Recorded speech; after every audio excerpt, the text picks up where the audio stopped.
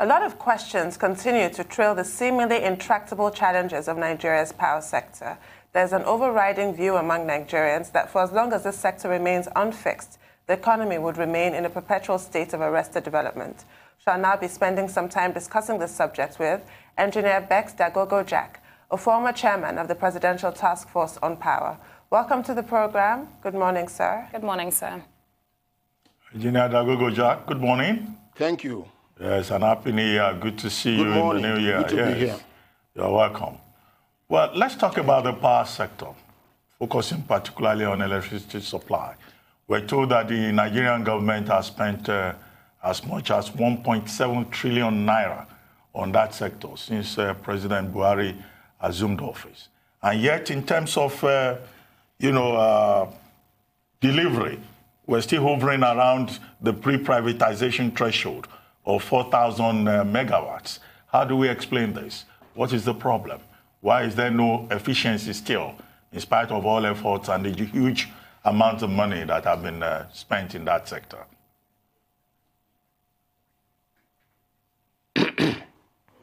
Thank you. Let me start by saying I think President Buhari needs to be appreciated for not yielding to the pressure to just play politics with electricity.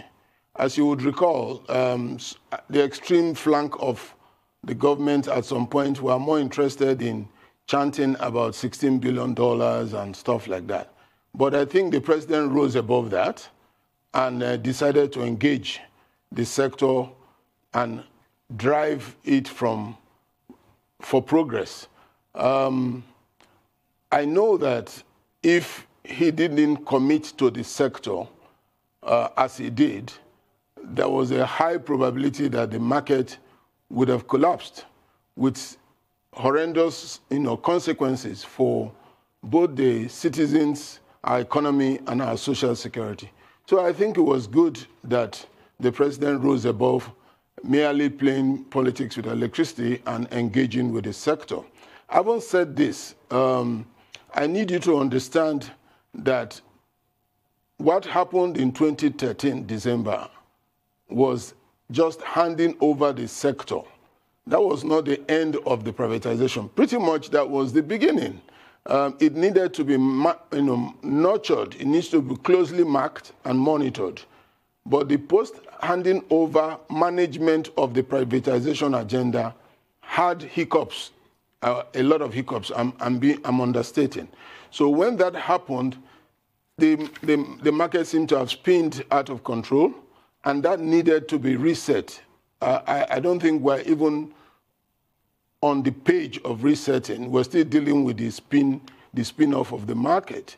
So to that extent, you will have problems with justifying how much you spend just to correct a situation that is out of order. I'd said in a different setting that we have a situation where you need to spend money correctly. You can't use good money to chase projects without an organized process.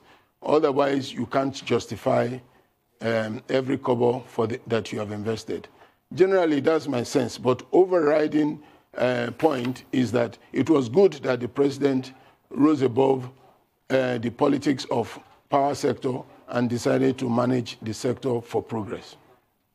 He did that in many other areas, including decoupling the power sector from the former bundle, engaging to conclude Mambila, and also taking a position to engage Siemens. So a few interventions shows that the president is interested in a new narrative in the power sector. Now, recently there was an increase in tariffs, which generated some controversy among stakeholders, including some court cases and an intervention by the National Assembly. Why should Nigerians pay more when there's scarce supply? Tricky question, as usual. We need to be more educated as a country, as customers, as citizens, as stakeholders, on the role of tariff as a tool for driving up sector capacity. It's done everywhere. As I speak with you, Nigeria probably ranks around number 11 or 12 in terms of the highest tariff in Africa, not in the world, in Africa. Now, what does that tell you? It means that everybody who has a dollar to spend would rather go to a place where the tariff is more friendly than to go to a place where the tariff is depressed. Because the lower the tariff, the more difficult it is to recover your investment. So basically, we need to understand that tariff is not targeted to punish, rather to create opportunities for volume, for increase in capacity, which typically often resolves the issue of pricing. If you have enough of everything, the price normally goes down. If you have very little of something, the price is always abnormal. So I think that we need to understand tariff from that perspective. Otherwise, we'll keep struggling with it. And we need to also transit from the mindset where we started, when government owned all the assets and pretty much gave everything free and didn't ask for accountability. That regime will never give you more power, because if it could have given us more power, we wouldn't need to privatize.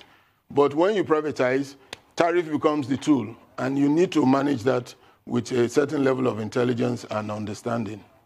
But would it be a fair statement to say that the current situation in the power sector is just unviable and incapable of closing that demand gap anytime in the foreseeable future? I would say it is true, but not to underscore it that it is a snapshot in time. As we speak today, yes, we have a very difficult story to tell about our electricity market, but it's a snapshot in time. If we do the right things and we stay focused, we don't take one step forward, two steps backwards, because of the huge population, the huge market that we have here, I still see this as a very viable electricity market, but we have to do the right things. As we speak now, we have not done that, and we have a very unviable market as we speak. Well, we'll speak, shortly, but let me ask you this as a follow-up to some of the things you have said. You said tariff could be used as a tool to increase supply and maybe perhaps even efficiency. Now, does it really, follow? Would that really be the case when you have a situation whereby the national grid is perpetually collapsing? In the year 2019 alone, we were told the national grid collapsed about 10 or 12 times. This year again, we have had cases of national grid collapse. And the first question I had asked you, that how do we explain the fact that we're still at the level of 4,000 megawatts? Where is the problem? Is it with transmission or with generation or with the distribution end of the value chain in the electricity sector? But we'll take a short break now. When we return, I would like to take your response.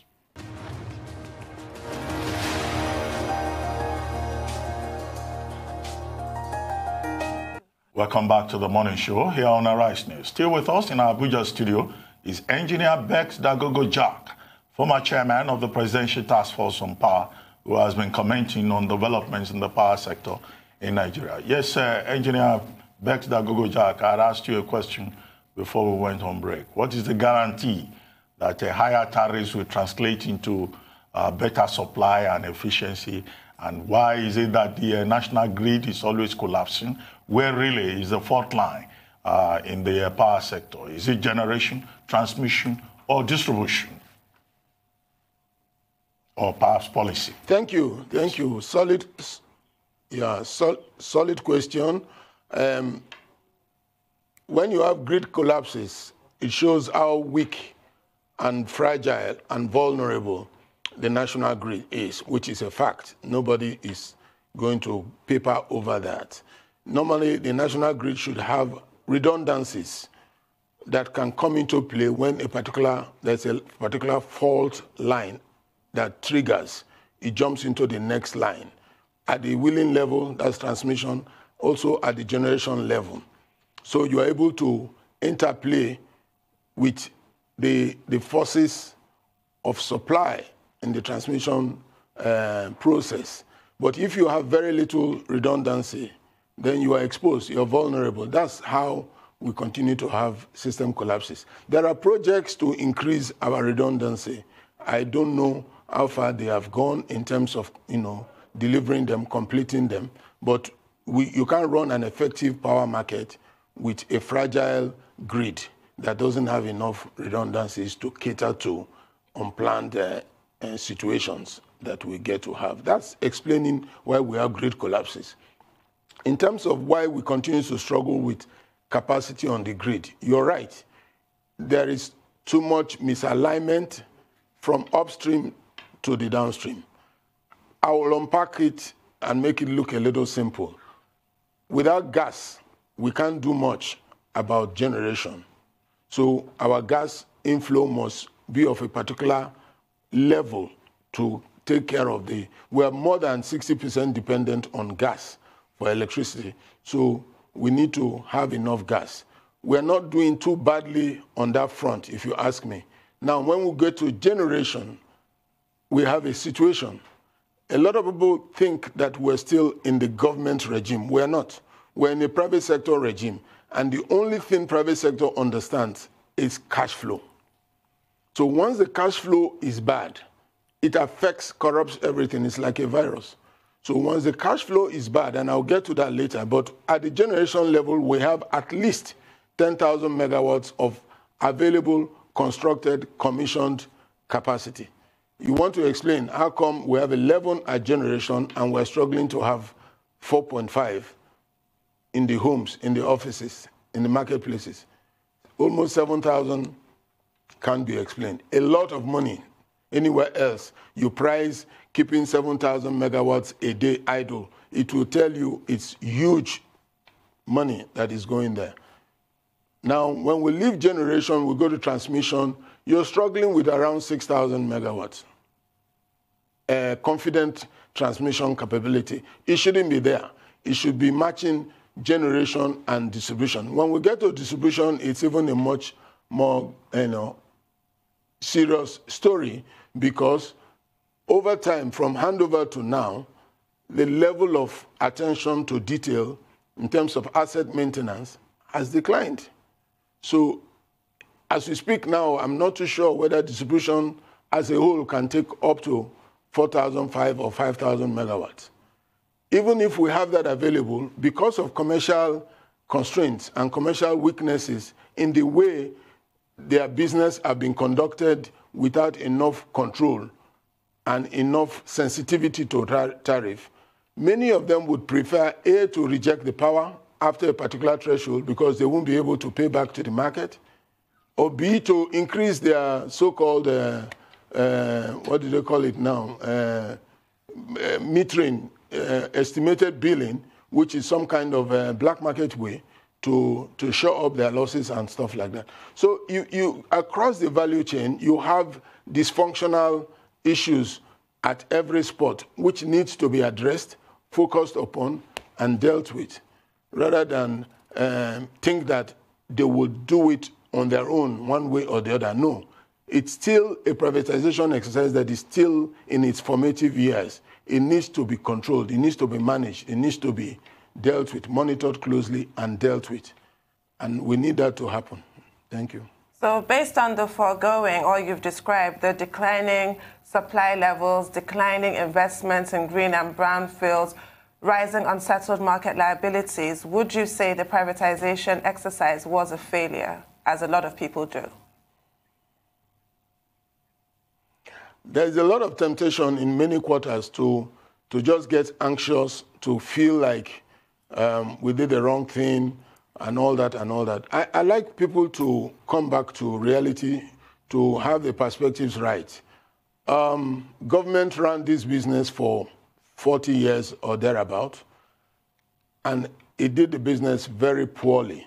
Government spent billions and established assets across the value chain, from generation to distribution, handed them over to SOEs, state-owned enterprises, with no model for accountability. They were not even paying taxes, and every year they were taking money from the federal budget, but pretty much nothing to show for it.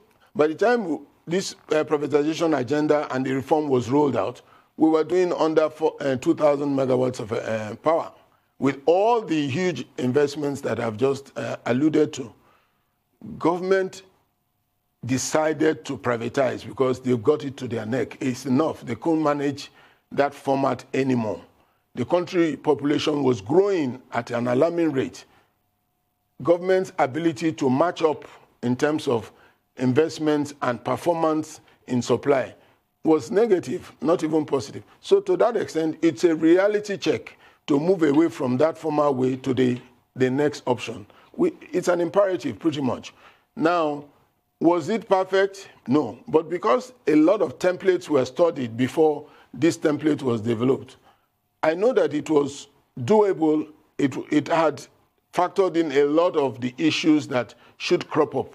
The challenge we had was that everybody assumed that handing over was the be-all of privatization, whereas it's actually the beginning of managing the privatization process.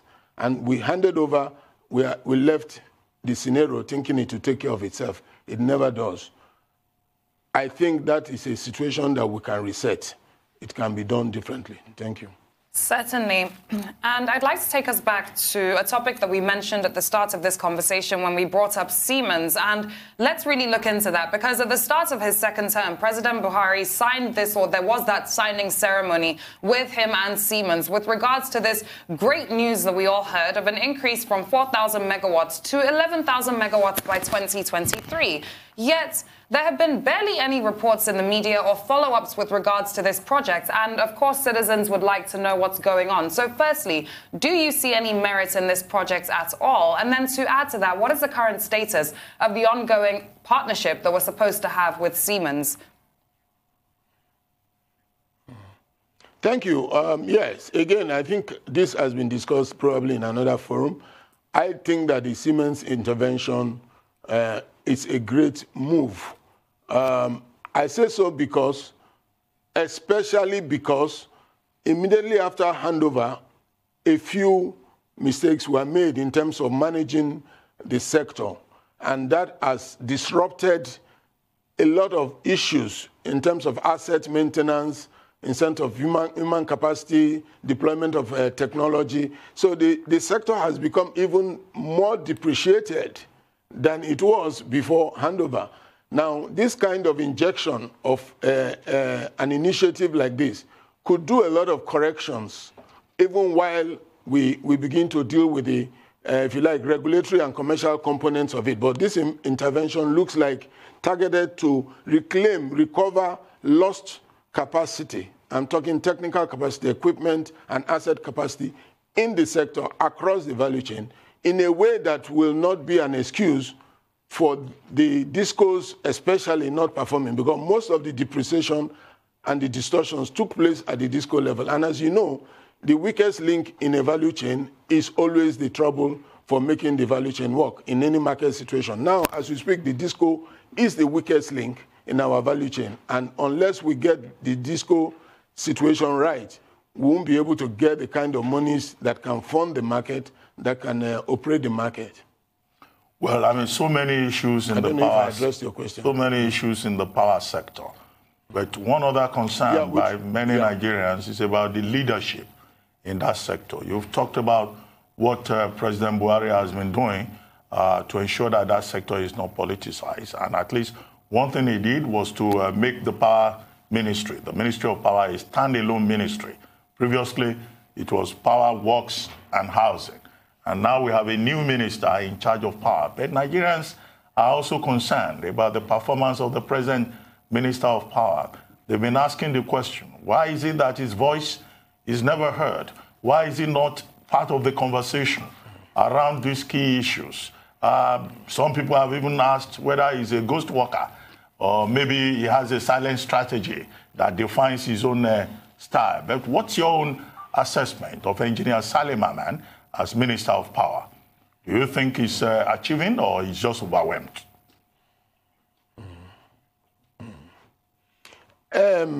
Let me be honest, I'm not kind of close enough to give a credible evaluation in the sense that somebody can use those assessments for any fit purpose. But I'm a Nigerian, I'm an interested stakeholder.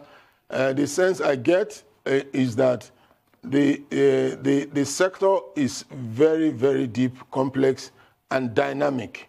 It's a moving vehicle, moving train, if you like. And getting to understand it and master it won't take a few minutes, won't take a few moments, won't take a few weeks. And so I get a sense that there is effort aggressively to kind of hold rein over the sector.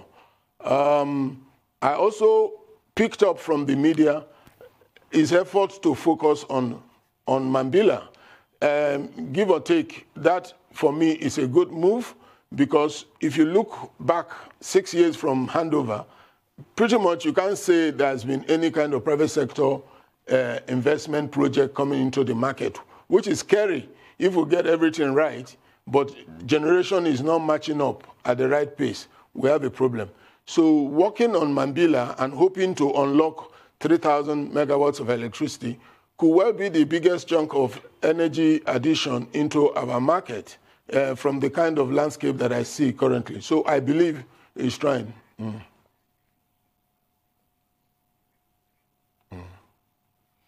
Well, Tundu, we still have Engineer Dagogo-Jack with us. You still have a question for him? No. You don't? Well, but just before you go, because we still have... By the way, may I just...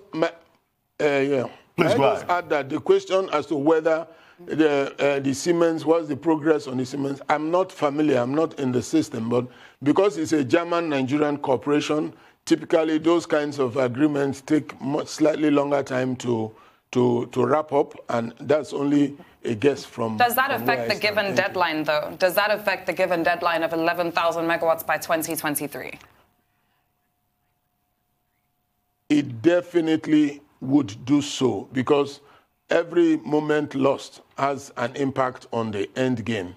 Well, we need to go in about just 30 seconds. Estimated billing is another major concern for electricity consumers in Nigeria.